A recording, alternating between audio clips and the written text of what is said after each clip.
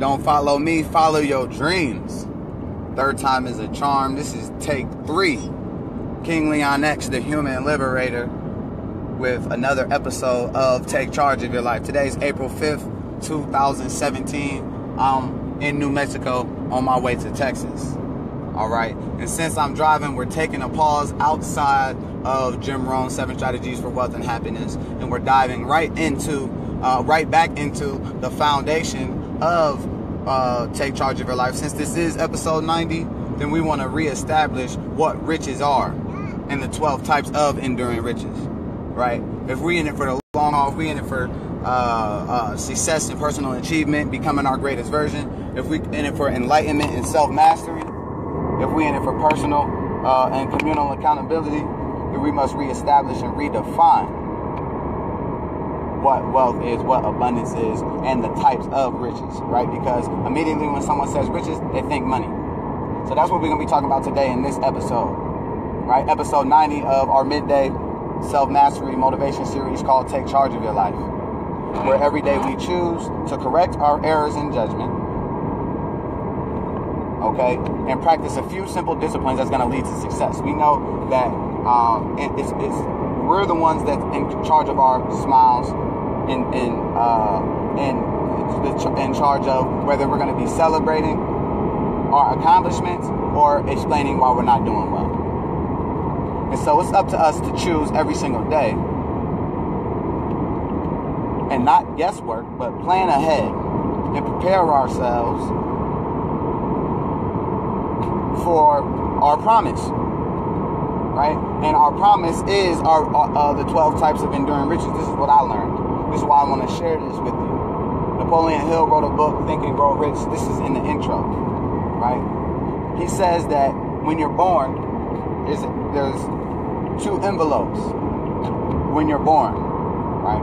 There's 2 envelopes when you're born. You get to choose. This is where I got the whole concept of make the choice from years ago. You get to choose, right? There's 2 envelopes. One is labeled riches, and this is the 12 type of enduring riches, which we're going to talk about today. And the other envelope is labeled penalties or prices one pays for neglecting to choose riches. And the only way to the 12 types of enduring riches is through definite major purpose and definite chief aim, which is why we spent a few weeks speaking about goals specifically, how to set goals long-term, short-term, 1 year, or 1 day, 1 week, 1 month, 1 year, 5 year, or 3 year, 5 year, 10 year, 20 year, transgenerational goals. We talked about that. Shared specific strategies that you can implement for that. And the reason we spent so long talking about that, and then we probably spent another week prior talking about purpose and a definite major purpose and what success looks like for you on your terms and all of these things to get clear, because it's really ultimately only one choice. You choose to take possession of your mind, direct it to the ends that you choose, or the ends of your desires, or not. That's really the choice. Napoleon Hill breaks it down as you're born in the 2 envelopes. And the only way to the 12 types of enduring riches is through definite major purpose. The only way through the 12 types of to experience is clarity in specific chief aim. This is what I learned, right? This is why I said positively influence the minds of the youth, create an achievement-driven culture, lead the next generation into a global renaissance. Right? That was my chief aim in life that I decided in 2012 when I learned that the only way to the 12 types of enduring riches is to have a definite chief aim in life that can be described in one sentence.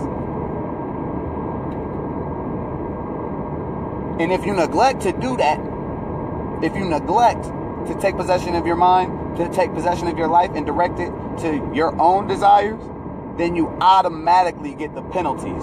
Automatically. It's automatic. You don't have to pick up the penalties envelope. You don't, okay? You have to choose the riches envelope in order to experience them. But the penalties envelope, it's automatic. By choosing to neglect to take your charge of your birthright, which is to determine your own destiny. And the penalties of not having definite major purpose and not taking possession of your mind, according to Napoleon Hill, he says, because he broke it down into envelopes, 12 types of enduring riches, and the penalties, and the prices that one must pay if they neglect.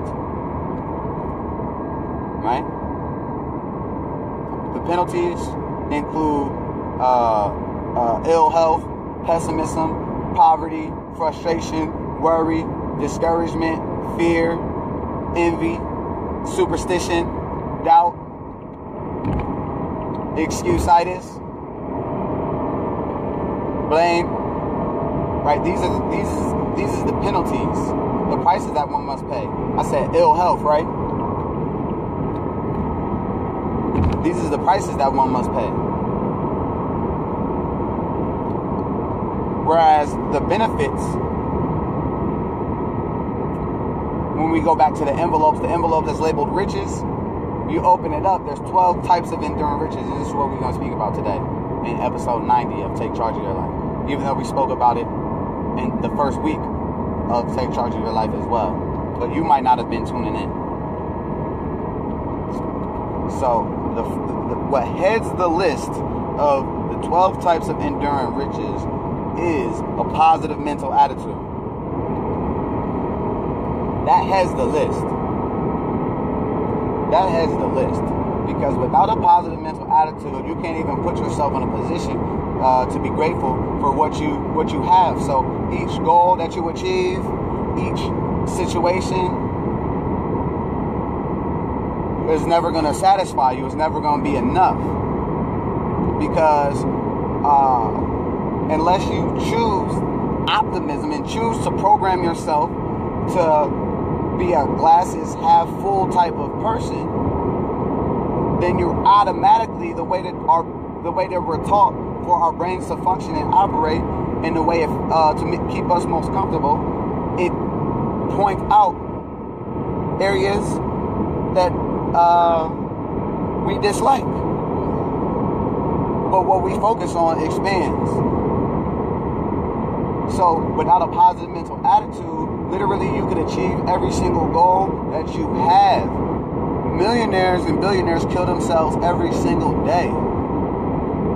That should be enough, right? To show you that money isn't going to change everything, right? People, it's 12 types of enduring riches. Money is just one of them, and this is where it is in the list. The first one is positive mental attitude. Because if you can't even embrace and love and enjoy all the beauty around you, then the universe doesn't even know how to give you more of it. More, because if you don't really focus on what you love and happy about that, then there's no space to expand in that area. That's the number one thing, positive mental attitude. Period. Having and maintaining a positive mental attitude. It's one thing to wake up with a positive mental attitude, but as soon as you hit the highway on the way to work, someone cuts you off, and it's like, motherfucker, la la la la la. Right? So it's like having and maintaining a positive mental attitude. Whereas that might be your response, but how does that affect your day, the rest of the day?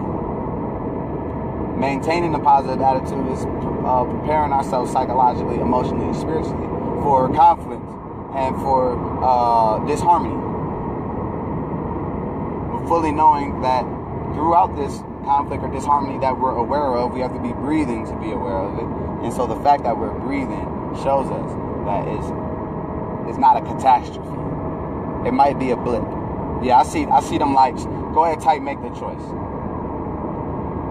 Alright? That's the first type of enduring riches. Positive mental attitude. The second is sound health.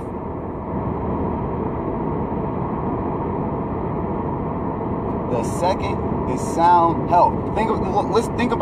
Notice how those two had the list. Positive mental attitude and sound health. They say that success is nothing but bouncing from failure to failure without loss of enthusiasm. Sound health, without your health, you can't even bounce from failure to failure. without your health, you could have all the material things and all the money in the world and all that type of stuff, all the access. You can have your own private jet, but if you ain't got the health to get up on a plane or take the road trips or hike the mountains or to jump off the cliff or to bungee jump or to do all the experiences, if you don't have that health, you see why that's the second on the list. We're talking about 12 types of enduring riches. The first type is positive mental attitude, which lasts forever, and also sound health. The third is peace of mind. We're talking about 12 types of enduring riches. And the 12th type, or the third type of enduring riches is peace of mind. It goes from positive mental attitude to sound health to peace of mind. Notice how these three things are internal, right? Because our inner world creates our outer world. And so our physical reality is a byproduct of our mental plus our emotional plus our spiritual. And it's our job to get our mental, emotional, and spiritual completely intact and in harmony, so then our physical can radiate and manifest that. If our physical is all over the place, that means that somewhere inside we're all over the place. And so it's our job to construct daily rituals to correct our errors. Right? Peace of mind only comes from knowing that you're in charge of your destiny. And the only way to know that you're in charge of your destiny is to have definite major purpose. If you if you do not genuinely believe from the depths of your soul that the goals that you set out for yourself and your intentions will manifest in physical reality, and not only will they manifest in physical reality, but they already exist now in the spiritual and visible scene, right?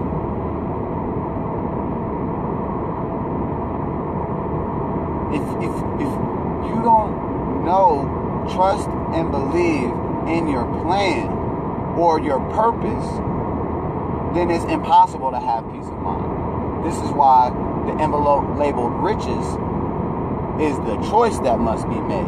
Take possession of our mind, directed to the ends that we choose or not. If we have taken possession of our mind and we are consciously, actively directing it to the ends that we choose, to our desires, and what fulfillment and success looks like for us, the process to the goal and the goal is the same. There's a certain number of experiences that one must have to build themselves up to become the type of person to handle, to have the mental, emotional, spiritual, and physical capacity to handle these things that we say we want. I know for a fact, if they drop $1 billion on me right now, even though I know for a fact that I will be a billionaire and most likely the most powerful, wealthiest, influential black man of the 21st century because of my results, I know for a fact that if they threw $1 billion on me right now, I wouldn't be able to handle it. I'll probably lose it all. Because I didn't become a billionaire. It was $1 billion given to me, you see. And if someone gives you $1 billion or $1 million, it's best you become a millionaire or develop that millionaire or billionaire mind, or you will lose it all. So me, I embrace every step of the process, every step in the valley. Because I've been to the mountaintop, and anytime I want to go to the mountaintop, all I got to do is close my eyes and envision my future, or read the goals that I had set for myself and what that looked like. And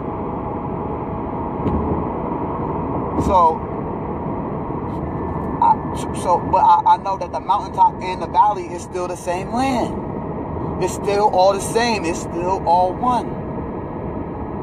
And I won't even appreciate the view of the mountaintop unless I started from the valley and had to hike up that mountain.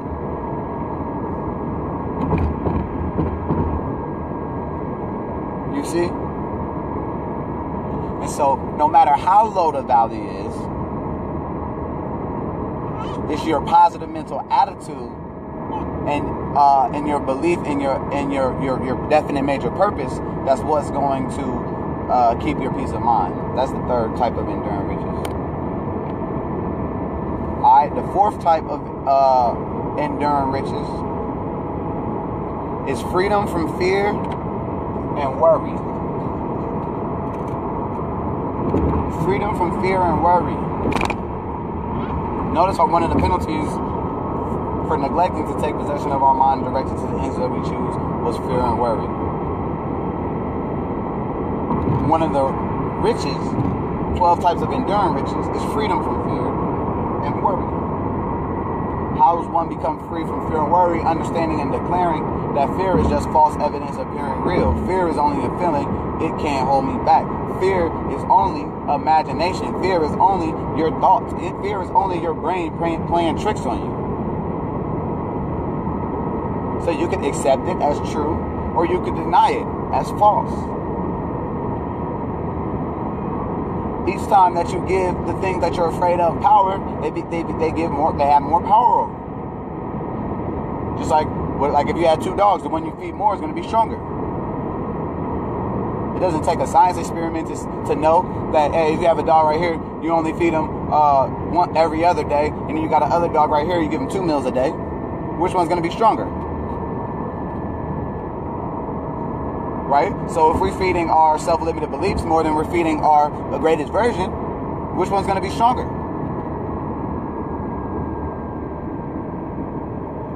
So we become free from fear when we know, when we have our plan, right? And which goes right into, because we know fear is false evidence appearing real. Fear is just an opportunity to either, it's a test. When that uncomfortable feeling, is it going to paralyze you or empower you to act with courage? Is that feeling of fear, is it going to paralyze you? Or is it going to inspire you to act with courage? Because in my study of successful people, the most powerful, wealthiest, influential people of the world, they still feel fear too. Most people who's unsuccessful, they try and wait for the fear to go away before they act on their goals, or they act on their purpose or their dream. They're waiting for the fear to go away. But I'm here to tell you that successful people feel fear too. They just use it differently. It just doesn't paralyze them. It's their fuel. It fuels them to act and to be a conqueror. And they get often excited off overcoming little personal fears and things that maybe the outside world might not recognize. Right? So we went positive mental attitude, sound health, peace of mind, freedom from fear and worry. Now we're talking about capacity for applied faith. We know faith, right? They say in the Bible, faith is the substance of things hoped for and the evidence of things not seen, right? And there's also an acronym for faith, meaning finding answers in the heart meaning internal, right? Heart meaning finding answers with your own self-talk and your own spiritual self, right? Faith, but applied faith and the capacity for applied faith, that's one of the types of enduring riches. Applied faith is that childlike faith where you think the ability that you can do anything. And you're not blocked by your adulthood pessimism based on your limited experiences. Our limited experiences make us think a certain way, and it lowers the possibilities that we think of for our future. So we only think certain things are possible for us. Whereas a child, which we're children of the Most High, right? That's how the Bible describes us. As a child, we're supposed to have the faith and belief, or children have the faith and belief that they can do anything, have anything.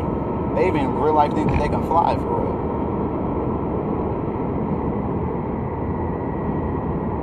And guess what? They done made things that you could put on your body and jump off a mountain and fly.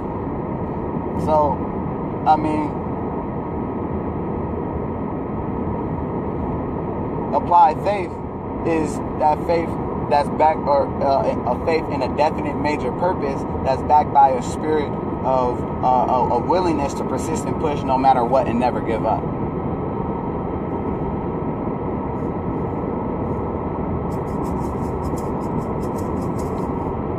So we got sound health, peace of mind, positive mental attitude, freedom from fear, capacity for applied faith, and then hope for future achievement.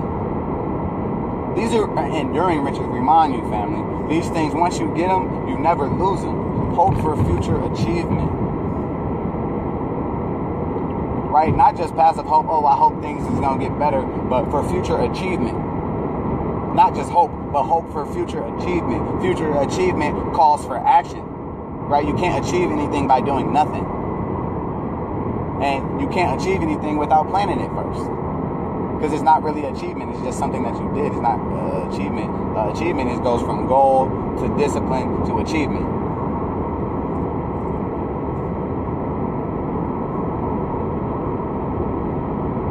So the hope for future achievement is not just a passive hope that black people have, that everything's just going to magically get better or some savior's going to come for us. But it's the hope for not only did I achieve this, and not only can I do this, and this, not only did I accomplish that, but I hope to even do more than what I have done.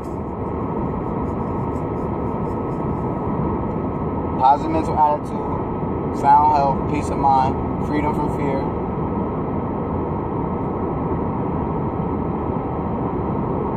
capacity for applied faith, hope for future achievement. We're at number 6. That's 6 of them. The next 6. Number 1, being engaged in the labor of love. That's a direct result of having definite major purpose. Most people are engaged in labor or work activities that they don't even like, that they can literally care less about. But people who are guided by their definite major purpose are engaged in activities that they could do 7 days a week that don't feel like work. That's one of the byproducts. Not only being a labor of love as number 7, but number 8 is willingness to share one's blessings with others. Like whatever you have, 12 types part of enduring riches. And you looking on the bright side of things, you got your health, you got your mental attitude, you got goals, you got applied faith. You know what I mean? You got peace of mind. You're willing to share that with people. You're willing to share those blessings. Those blessings might not be monetary. Those blessings might be in the value of words and ideas and concepts. Those blessings might be in service with your hands. You know, blessings might be with your skills. Right? But it's willing to share those. If you have talents and skills that most people don't have, sharing those, delivering them to the world. If you can sing, sing. If you can write, write. If you can draw, draw. Right? Be willing to share that.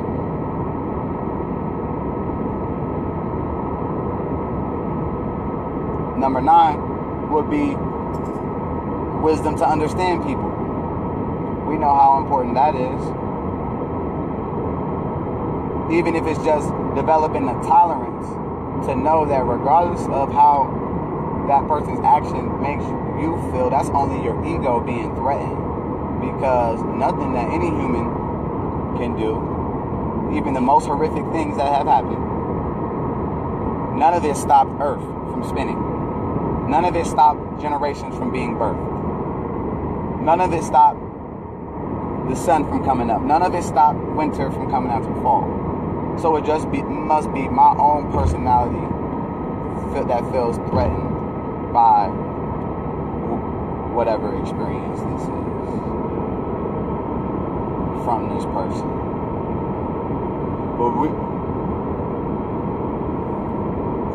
But when we focus on ourselves and our own spiritual journey, that teaches us about everyone else. It allows us, when we realize that breath precedes everything, and in order to even communicate with someone they're breathing too, then ultimately they got the power just like you. And how they're choosing to use or exude their power, or the direction, whether they're using their power for the envelope of penalties or they're using their power for the envelope labeled riches. Is it our job, because we care, to let them know, hey, you know, the wrong envelope? Or should we just let them be? guess we just put the answer to that question in the box labeled mysteries of life.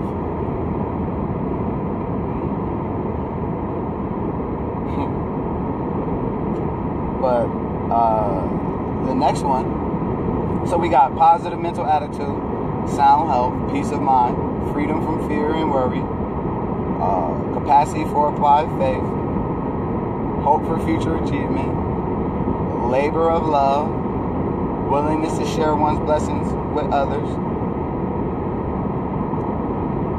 wisdom to understand people. That was number 9. Number 10 is open mind towards all subjects and all people. That's what's going to really heighten your wisdom to understand people. Is that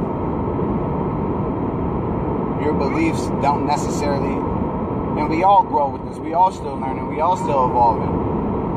But what someone else believes, what I'm learning every single day, especially when it comes to,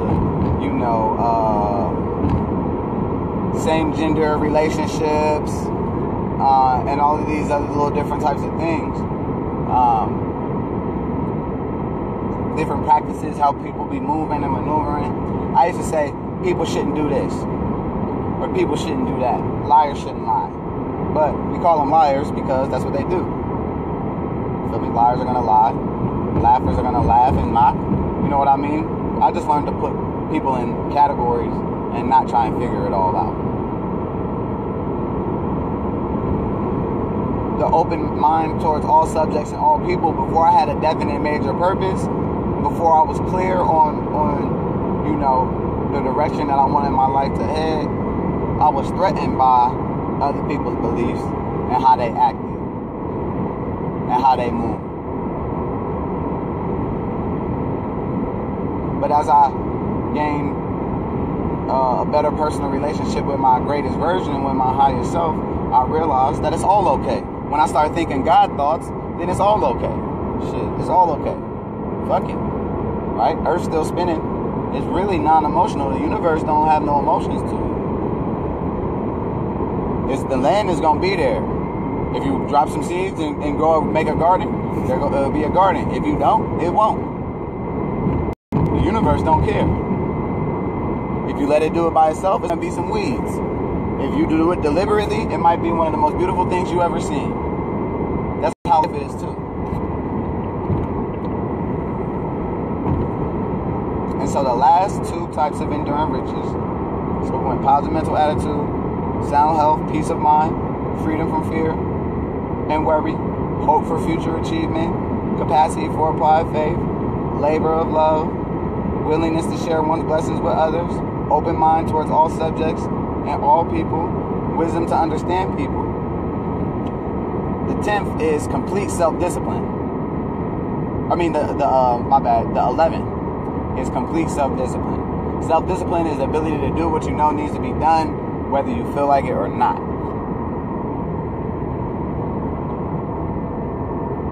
Self-discipline is not only being in charge of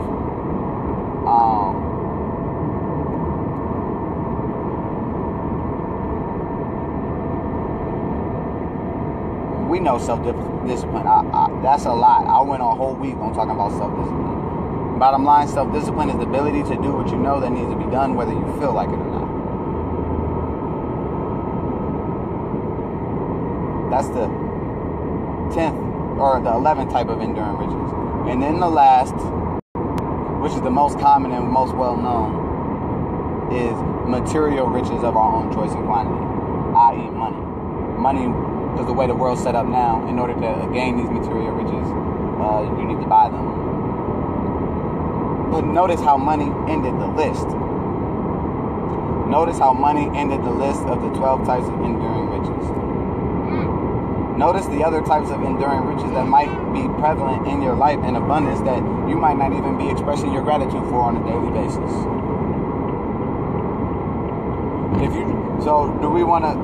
So when it comes to maintaining a positive mental attitude and all these other little different things, when we really understand riches and we really understand wealth and the holistic process of it,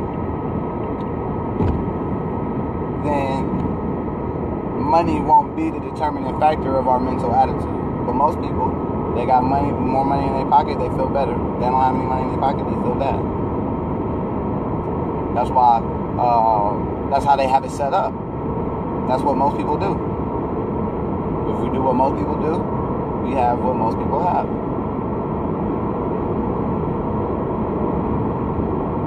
But successful people understand the principle of willingness. They're willing to do what others are not willing to do now to have what others won't have. And it's hard work getting clear about your life purpose. It's hard work. But I'm here to tell you that it's even harder trying to be 50 and still not in charge of your life. That's even harder.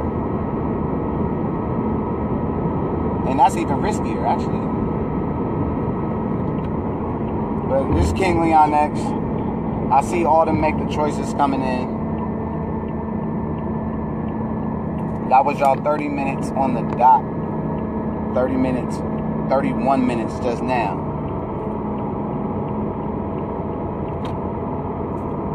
Hopefully I said something that resonated with you, even though I know I did. I seen the likes, the comments. Share the video. And I'll talk to y'all soon.